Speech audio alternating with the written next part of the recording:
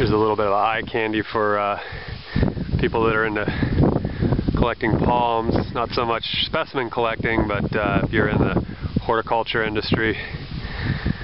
This is an old abandoned palm tree field out in the south end of Brevard County, and it's about 150 acres worth of palms.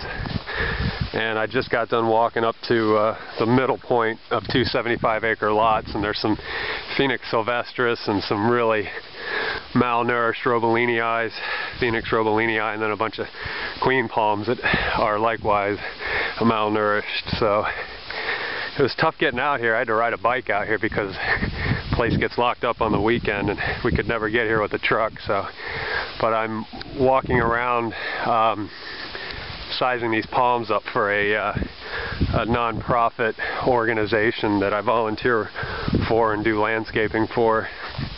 And we're deciding whether it's feasible to come out and grab some of these palms. They've been offered to us, as many as we can take. So they say there's about 1,100 palms out here. So anyway, I of course had to make a video of this.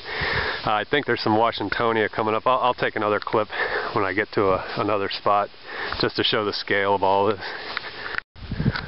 Some people like to find a pot of gold at the end of the rainbow, and for me, of course, it would be palm trees at the end of the rainbow. And there's a nice clutch of Washingtonia palms here, about 75 acres worth, on this old abandoned palm farm that I'm checking out for a non-profit that I'm volunteering for, doing some landscaping for. So yeah, it's right in the middle of a little sun shower here, and a nice rainbow to complement these palms.